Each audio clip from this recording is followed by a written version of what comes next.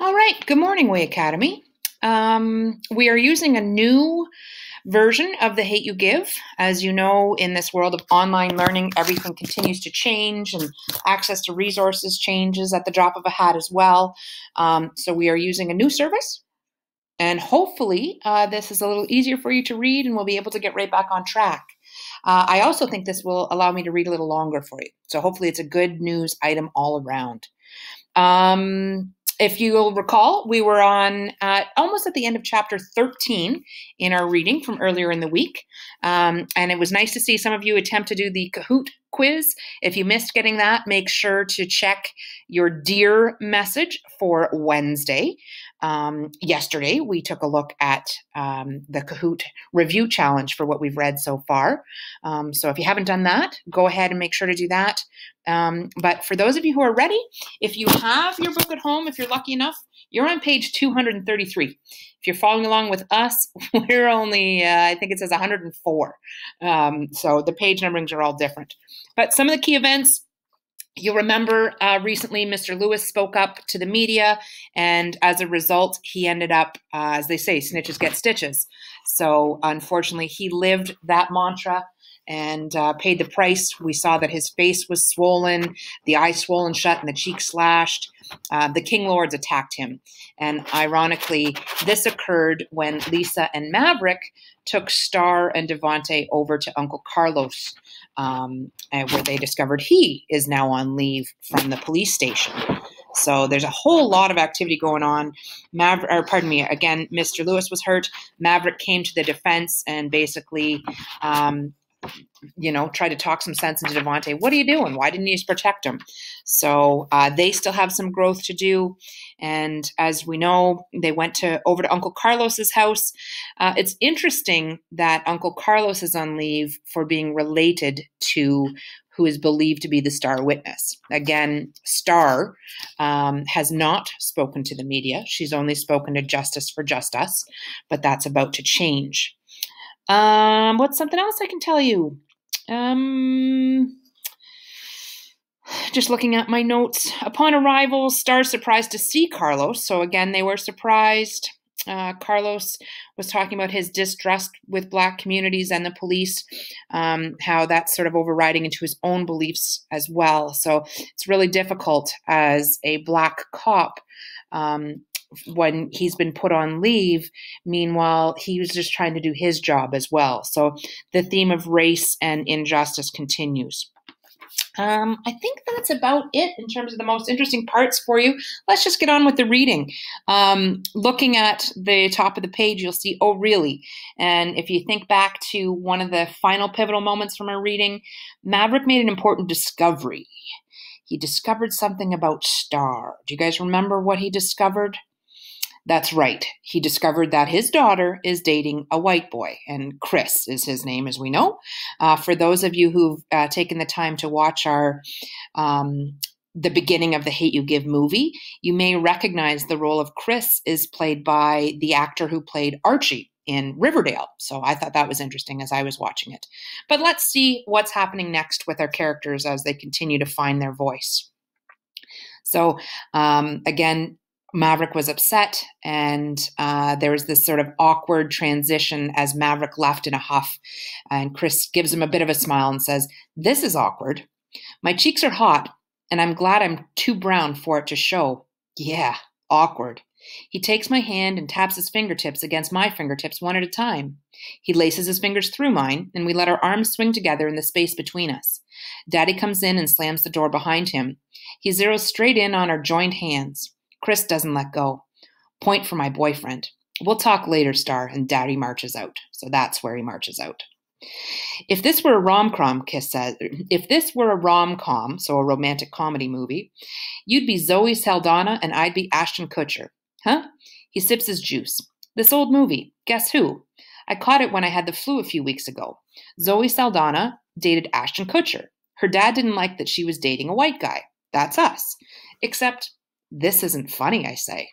It can be. Nah. What's funny, though, is that you watched a rom-com. Hey, he cries.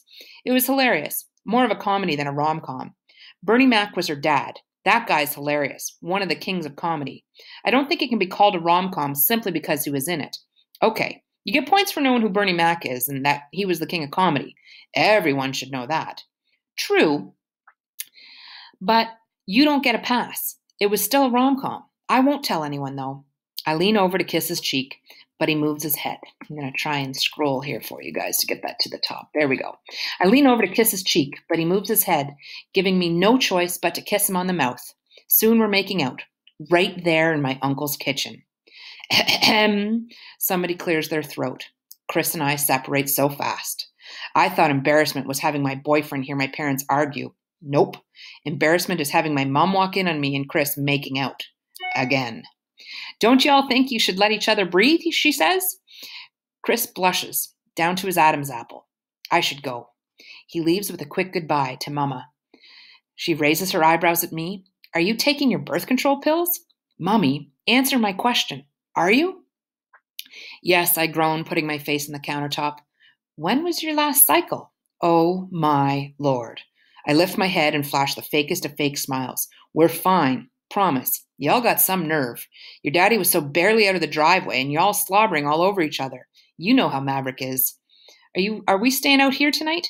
The question catches her off guard. Why would you think that?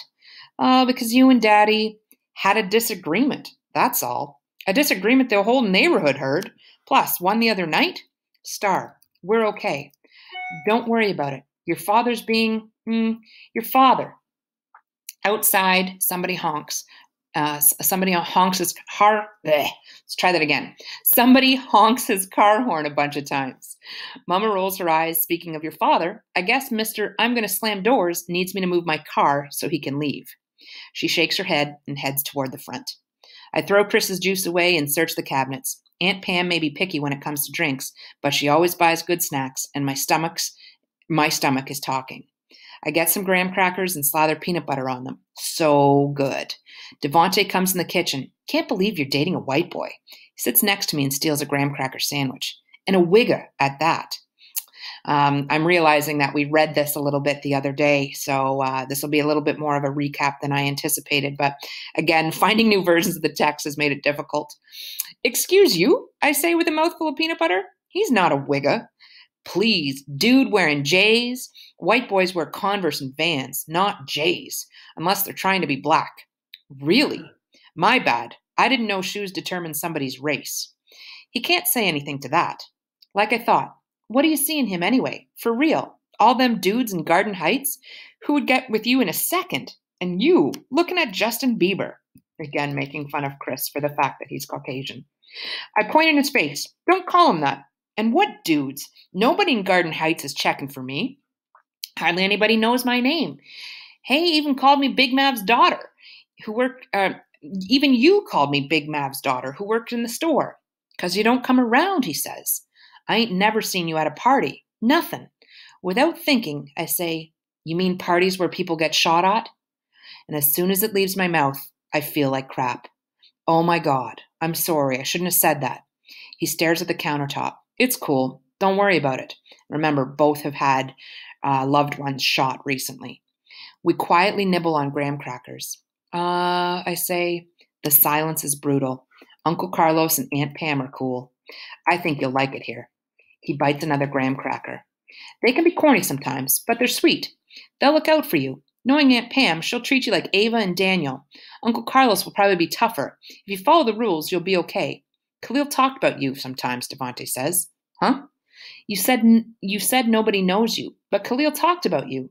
I ain't know you as Big Mav's daughter, who I ain't know that was you, he says. But he talked about his friend Star. He said you were the coolest girl he knew. Some peanut butter gets stuck in my throat, but it's not the only reason I swallow. I'm trying to get rid of tears, as you can predict. How did you know? Oh, yeah. Both of y'all were king lords. Again, remember, rival gangs.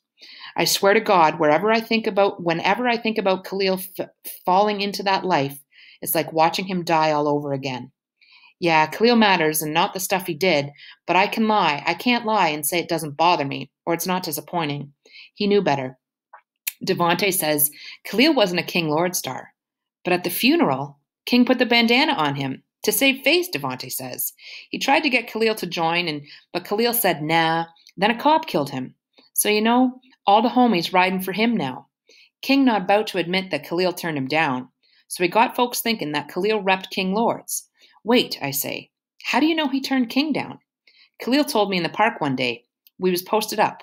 So y'all sold drugs together? Yeah, for King. Oh. He didn't want to sell drugs, Star, Devante says. Nobody really want to do that. Khalil ain't have much of a choice, though. Yeah, he did, I say thickly. No, he didn't. Look, his mama stole some stuff from King. King wanted her dead. Khalil found out and started selling to pay the debt. What? Yeah, that's the only reason he started doing that stuff. Trying to save her. I can't believe it. Then again, I can. That was classic Khalil. No matter what his mama did, he was still her knight, and he was still going to protect her. This is worse than denying him, I thought, the worst of him, like everybody else. I was his best friend, and I thought the worst of him. You can only imagine what's going through her mind. Don't be mad at him, Devante says. And it's funny, because I can hear Khalil asking me not to be mad too. I'm not, I sigh.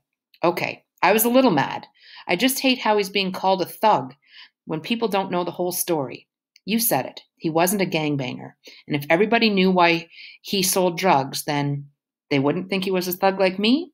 I didn't mean... It's cool, he says. I get it, because I guess I am a thug. I don't know. I did what I had to do. King Lords was the closest thing me and Dalvin had to a family. But your mama, I say, and your sisters? They couldn't look out for us like King Lords do, he says. Me and Dalvin looked out for them. With King Lords, we had a whole bunch of folks who had our backs, no matter what. They bought us clothes our mama couldn't afford and always made sure we ate. He looks at the counter. It was just cool to have somebody take care of us for a change, instead of the other way around. Oh, and as you see, a crappy response as she knows. Like I said, nobody likes selling drugs, he says. I hated that stuff, for real. But I hated seeing my mama and my sisters go hungry, I don't know. I've never had to know. My parents made sure of that. You got it good then, he says. I'm sorry they talking about Khalil like that, though. He really was a good dude. Hopefully one day they can find out the truth. Yeah, I say quietly. Devante, Khalil, neither one of them thought they had much of a choice. If I were them, I'm not sure I'd make a much of a better one. If I were them, I'm not sure I'd make a much better one. Guess that makes me a thug too. I'm going for a walk, I say, getting up. My head's all over the place. You can have the rest of the graham crackers and peanut butter. I leave. I don't know where I'm going, because I don't know much of anything anymore. You see, we're moving on to chapter 14. I'm going to go ahead and pause there and test out our new software and see how our recorder's doing. And we'll be back for another session here shortly.